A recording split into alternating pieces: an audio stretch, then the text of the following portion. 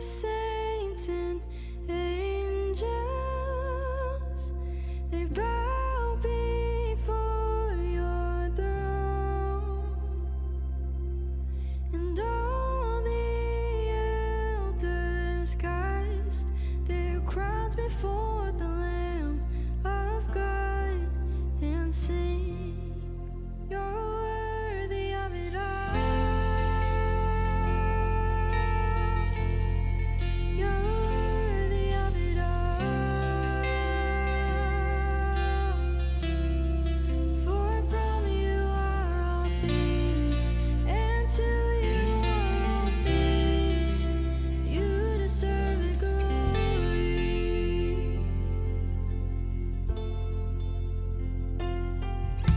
And all the saints and angels, they bow before your throne, and all the elders cast their crowns before the Lamb of God and sing, you're worthy of it all. You're worthy of it all. For from you are all things, and to you are all things. You deserve the glory. You're worthy of it all. You're worthy of it all. For from you are all things, and to you are all things. You deserve the glory.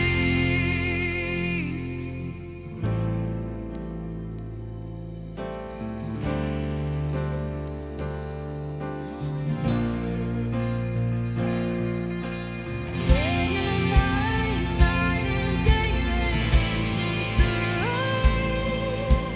Day and night, night and day, let incense arise. Day and night, night and day, let worship arise. Day and night, night and day, you're worthy of it all. You're worthy of it all. For from you are all things, and to you are all things. You deserve the glory. You're worthy of it all. You're worthy of it all. For from you are all things, and to you are all things. You deserve the glory. You're worthy of it all. You're worthy of it all. For from you are all things, and to you are all things. You deserve the glory.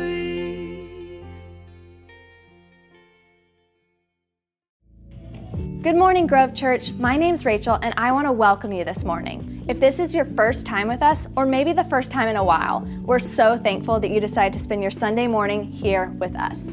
Before I fill you in on some announcements, I want to let you know how much we value connecting with you. So inside of the program you received, you'll find a connection card. We want to encourage you to fill that out so we know how we can be praying for you, celebrating with you, and connecting with you. If it's your first time visiting with us, we also have a gift for you. So please, as you drop off your connection card on your way out, make sure to stop by the Welcome Center and grab that gift.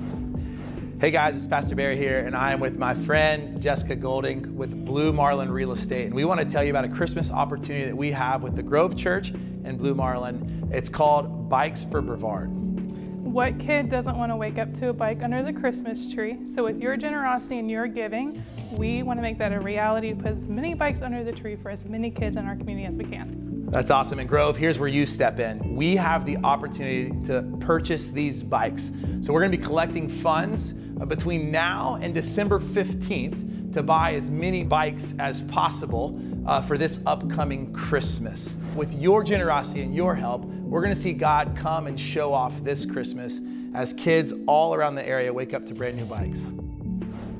Have you ever seen those angel trees at McDonald's or maybe the Salvation Army or the YMCA, where you take the angel off of the tree and buy the gift for the kid that's on the back? Well, Project Noel is a lot like that. Did you know there's 250 kids in this county alone whose parents have passed away from a drug overdose? And us as a church get to provide Christmas for those kids this season. What you're gonna do is you're gonna go out to the lobby, grab one of these envelopes from the sign, open the envelope, follow the instructions inside, have a great time gathering these gifts, bring them back to the Grove Church by December 2nd, and we're gonna make Christmas happen for over 100 of those 250 kids. Grove Church, thank you so much for your generosity. You're gonna make a huge impact on these kids' lives. Grove Church, we want to thank you for continuing to support the work of ministry financially. Because of your generosity, we're able to reach our community, serve others, plant churches, and be the hands and feet of Jesus. We have a few safe and secure ways to give. You can give online on our website or app, or you can use the envelope in your program and drop it off on your way out. I just want to encourage you to keep trusting God, knowing that He can do far more with our 10% than we can ever do with 100. Now let's continue in the service.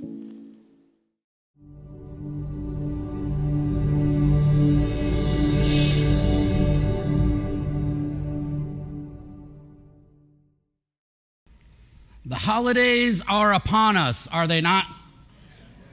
Recently, shopping this past weekend, it happened. I'm walking around Target. You guys know what happens at Target, right? Like that little section in the back, sometimes it's back to school, sometimes it's patio furniture. Well, lately it's been Halloween and harvest decorations, right? But on the outside of that area, waiting and looming are the Christmas decorations. Shame on you, Target. Thanksgiving isn't even here. But Christmas is looming. Christmas is right around the corner. And just like you saw in that video, we have a beautiful opportunity for Christmas this year as a church. Now, I know the 8 o'clock service isn't quite as bold as the 9:30 or the 11 o'clock service, but what I have with me that... You have an opportunity to prove me wrong, sir. What I have is I have 3 children from Project Noel. I don't even have to finish because the Grove Church, there are more out in the lobby. You can gather as many as you'd like. The 8 o'clock service is as bold as the 11 o'clock and the 9:30 service. Y'all did me dirty because I had this whole thing in my notes. I'm so grateful to be in this gratitude series, and I'm so grateful to watch a response for a church that continually steps in the gap and meets the needs of its people in its city. Project Noel has 250 kids that have been left behind from an overdose death of their parent, and we are showing up and watching God show off this Christmas season, are we not? So right out there in the lobby, you can grab another 4 or 5 more, but we're gonna meet those needs this Christmas season, but we can't just breeze over Thanksgiving, can we? We can't just breeze over Thanksgiving this season. Friends and family are going to get together. You probably have a weird, crazy uncle or a drunk brother-in-law or whatever coming over to the house. Is that just my family? They don't get up at 8 o'clock. That's fine. But we're going to make a whole bunch of memories this Thanksgiving, but I go back to some old memories that I have of my Thanksgivings as a child. My mom would always experiment on Thanksgiving. Okay, we had the traditional turkey like most families, but as that went on for a few years, my mother would experiment with a different kind of fowl. You can interpret the spelling of fowl however you'd like. I remember one year we had a duck. We did Cornish hens. We did all different kinds of cookings of those birds, but as that got a little bit bored, she began the real experimentation. She did do a turducken. The beer can inside of the bird, all those different things. She did all of that. But then she would go a step further and we would try different animals from the barnyard. Possum, armadillo, squirrels, monkeys, caterpillars, unicorns. We ate them all. Every kind of animal you can imagine we have had for a Thanksgiving dinner. And when it was good, woo, it was good. And when it was bad, it was still pretty good. You eating a caterpillar or a unicorn, that's pretty good Thanksgiving dinner. But those are just some different kinds of things that happen on a Thanksgiving meal, isn't it? But what I noticed over the last few years of my wife and I hosting Thanksgiving dinner at our house, pray for us, I noticed groups and tribes being formed. Have you noticed this in your own life? There's these different kinds of tribes being formed. Two very distinct groups of people in our home on Thanksgiving. What we have is we have Macy's Day Parade people, and we have football people. See, Macy's Day Parade people can like football, and football people can like the Macy's Day Parade, but you can't like them both equally. Don't lie to yourself. See, but even in those groups of people, although they're polarized and opinionated, there are other groups of people being formed within those groups of people. There's splits as well. See, within the Macy's Day Parade group of people, there are float people, giant Pikachu. And then there's performance people. Some people desperately want to see the masterpiece of the giant Pikachu. And others want to be delighted with Carrie Underwood lip-syncing her favorite song in the middle of the street. It's freezing. They're not really singing, man. But football people are split too. Football people have the Cowboys people. Both of you. How come? My man, every year is your year. But you don't just have the Dallas Cowboys people, you also have the losers. What? Look how sad she is. Now that, we're all laughing at her pain right now. But that's not the only kinds of groups of people. You have the turkey people. Come on now. And you have the sides people. Okay. The turkey people are splintered and fractured as the other groups. Do we deep fry it? Do we roast it? Do we cook it over an open fire? Do we do the infrared thing? I don't know. They're inventing new things all the time of how to cook a turkey. And the sides people, there might as well be civil war within the sides people. There's all different kinds of casseroles, mashed potatoes, sweet potatoes. You can leave them sweet potatoes alone. Real potatoes are mashed potatoes. Sorry. But then how much butter do I put on it? Do I put garlic on it? What, there's all these different types of things, these polarized and opinionated ideas about who does what. And I think while we're in this gratitude series, we can point out we do that too. We completely miss the point and we completely miss the gratitude in all of it, don't we?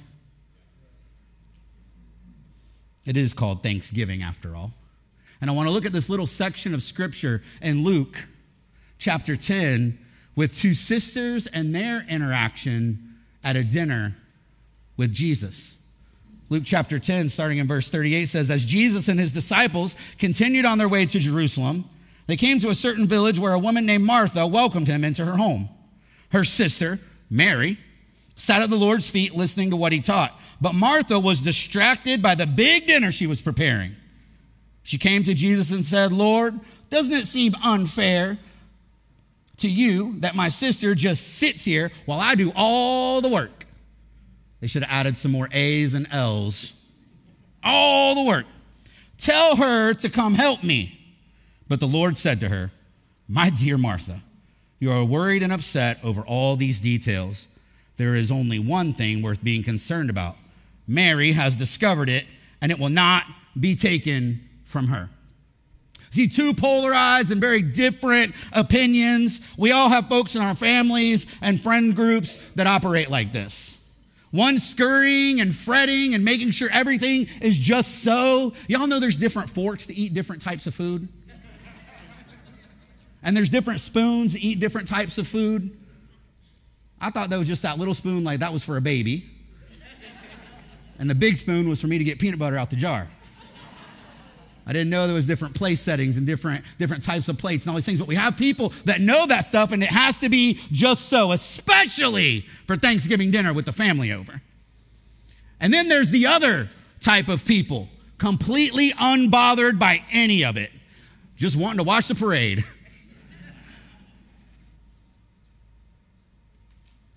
Unbothered by that mess and unbothered by that moment. And I think a lot of times I approach my gratitude in that same way.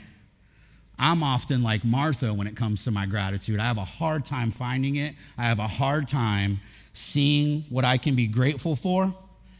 And I'm looking through a lens of worry and fretting and scurrying. And it makes it really, really hard. My gratitude oftentimes gets camouflaged into everything else.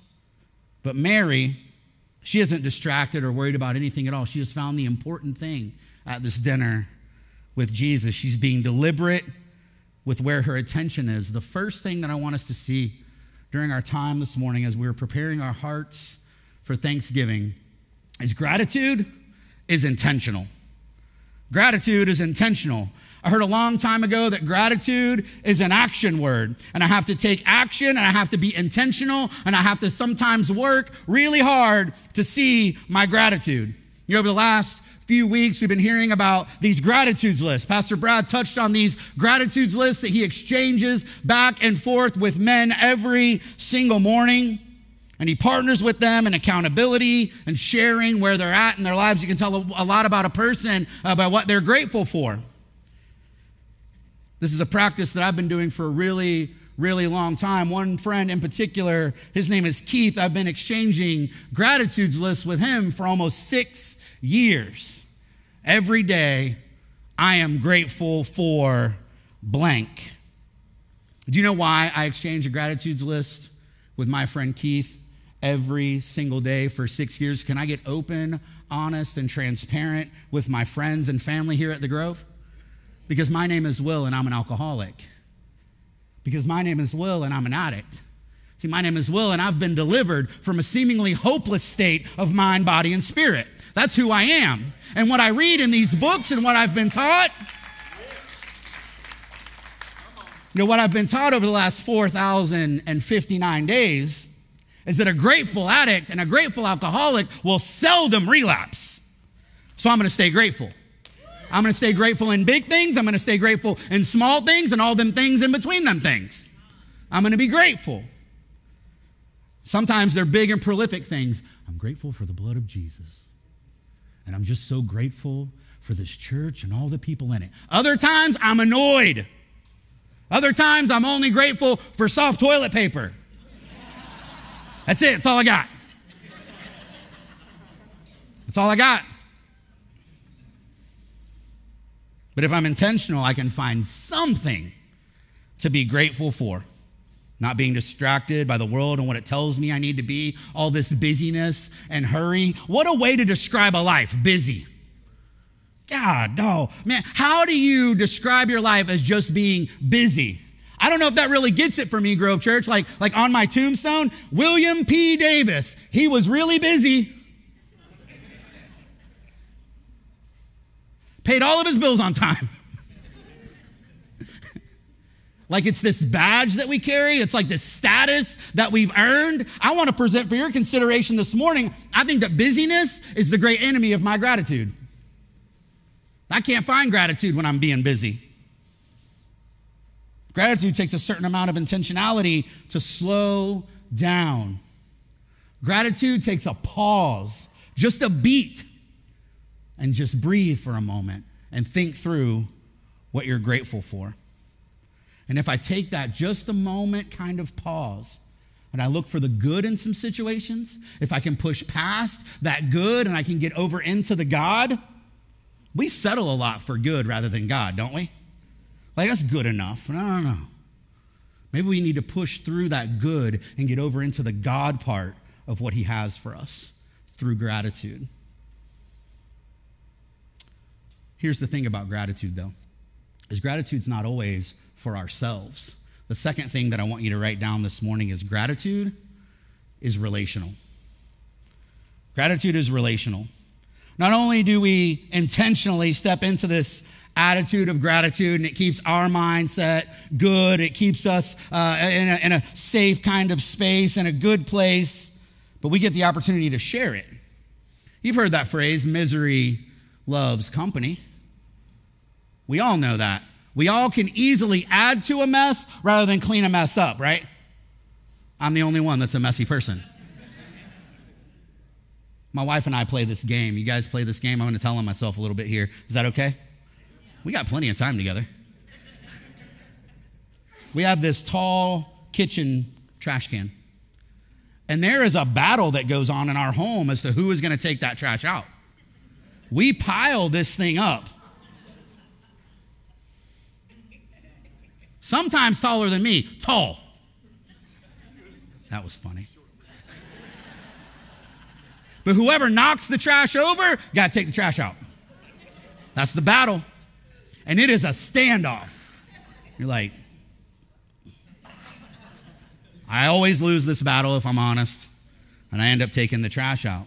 But it's so much easier to add to a mess than it is to clean a mess up. So it's always easier to add to the gossip and add to the misery and add to the complaining. But we have to shift our mind and shift our perspective over into gratitude and sharing that with someone else. We all have those Eeyore people in our lives, don't we? Just another gloomy day. It's hard, isn't it? Hey, sometimes we're those people. Don't laugh. Sometimes we're those people. Man, I got this new car. I got this. It's so amazing. It's new to me. It's got a few miles on it. No, insurance is probably going to go up.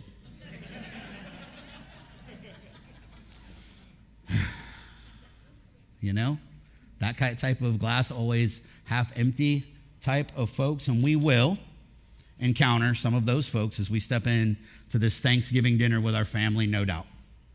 But if we share our gratitude with a person, something begins to shift. Because I know for me, over the last 6 years of exchanging this gratitudes list with my friend Keith, something has happened a time or two.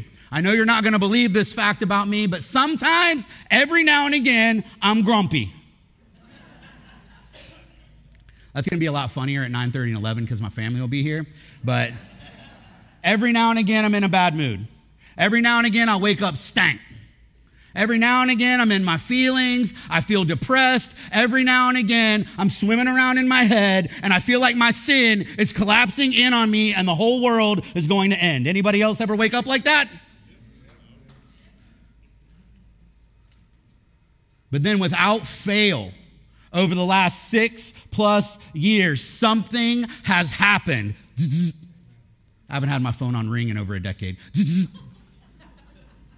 And I look at this phone with just the stankest face, and I'll read that line, I am grateful for.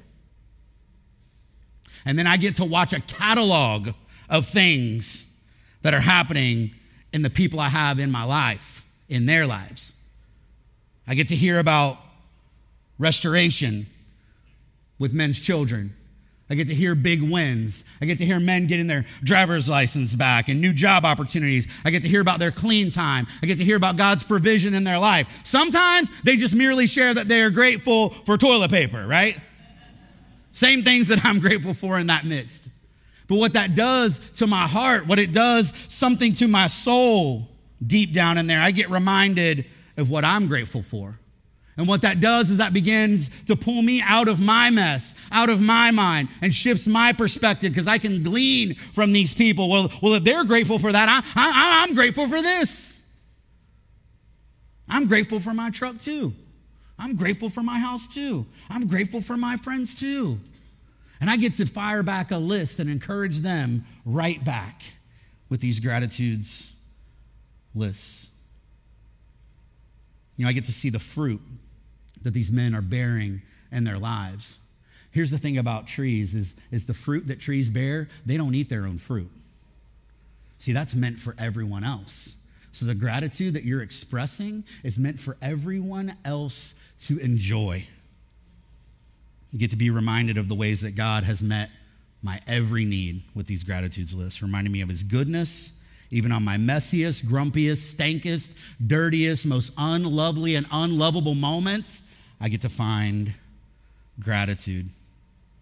And we have these two sisters, one choosing worry and work, being distracted. I have to tell you, working for Jesus ain't the same as spending time with Jesus. Ow. Talking about Jesus ain't the same as talking with Jesus.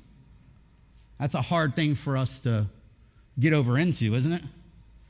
But we have the other sister choosing just to be with Jesus and sitting and listening. And there's a level of gratitude here that the first sister can't understand. She just can't understand this part. And she barks at Jesus and gives Jesus a, why don't you tell her to come help me, Jesus?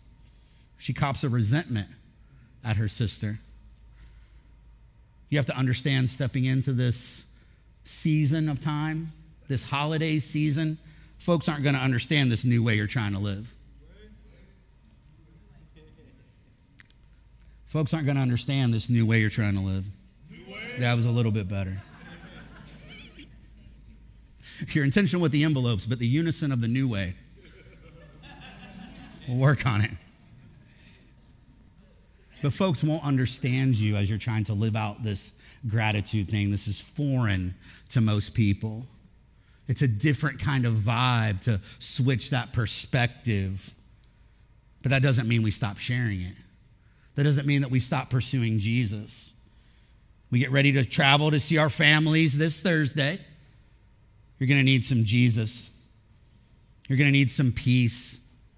You're going to need to equip yourself with those kinds of things because you're going to navigate some choppy waters, some tough situations, some hard conversations. If you're anything like me, or you feel like you're dancing in a minefield of what to say or what not to say on Thanksgiving, all the while they're in my house.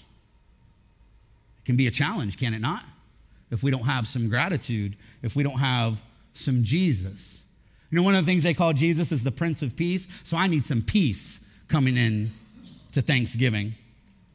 We need Jesus to help us have a grateful heart. The last thing that I want us to write down with our time this morning is gratitude is essential. It's the thing we're going to need more than anything else in these Thanksgiving Day gatherings. It's not the special dessert. It's not the deep fried turkey, the oven roasted armadillo. None of that stuff you're going to need quite as much as you're going to need gratitude.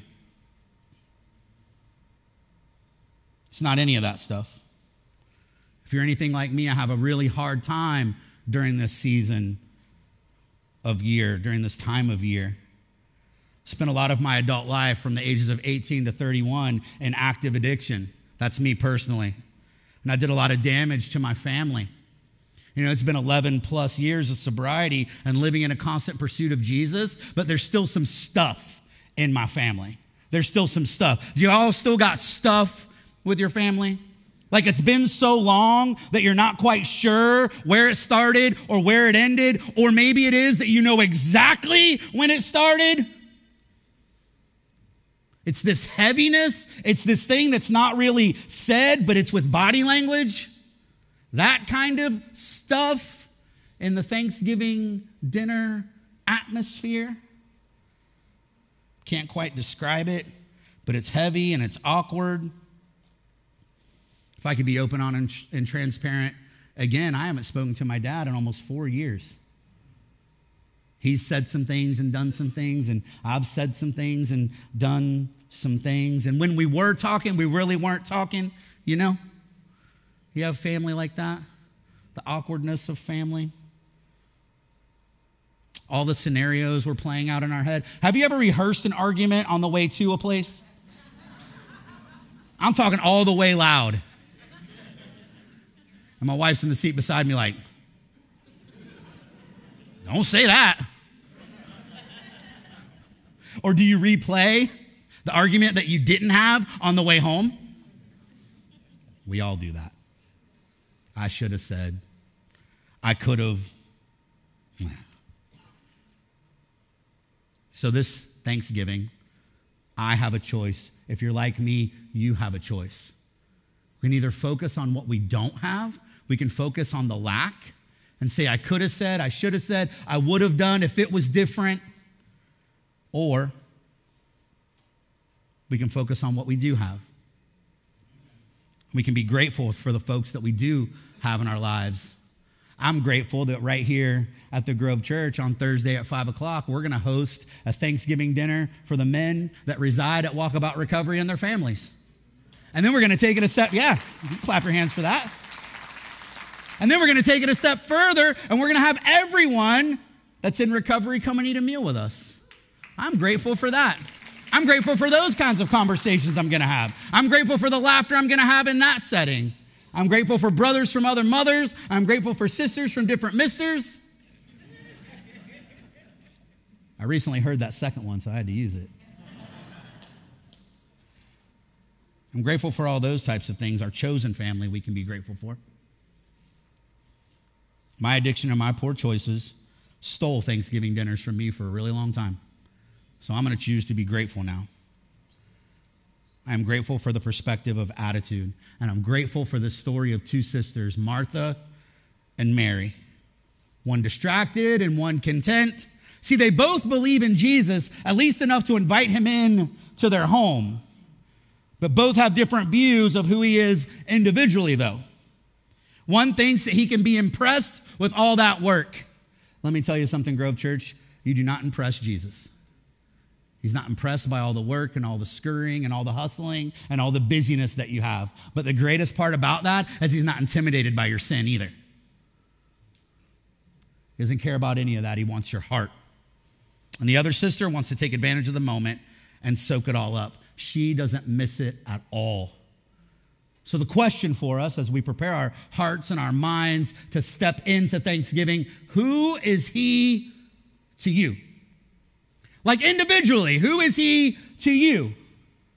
I'm reminded of this story in Matthew chapter 16. It says, when Jesus came to the region of Caesarea Philippi, he asked his disciples, who do people say that the Son of Man is?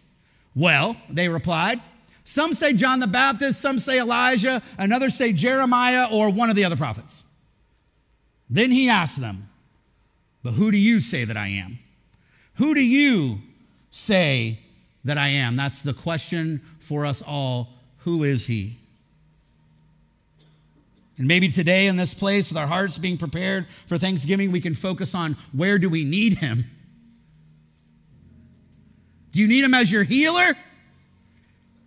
Your provider, your peace, your strength? Do you need him there? He's my hope. And I think if we get real honest, he's everything that we're not.